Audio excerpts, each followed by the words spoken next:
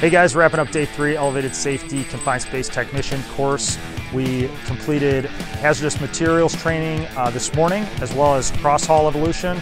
This afternoon, we got into our first scenarios of the week. Our students completed a SCBA entry on a rail car with hazardous materials inside, so they completed that entry in full level B suits. Our other students completed an evolution where they found a victim that had been pinned underneath an I-beam. They then had to lift that I-beam and extract that patient using appropriate patient packaging systems.